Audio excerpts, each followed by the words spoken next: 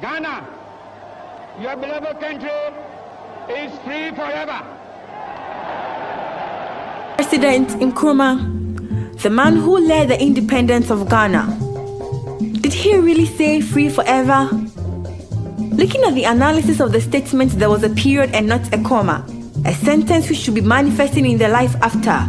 But regardless the grammar, can we digest the matter?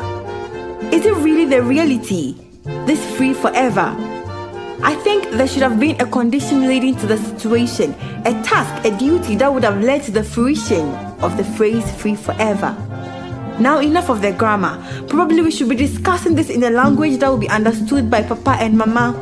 But sorry, this is the official language here in Ghana.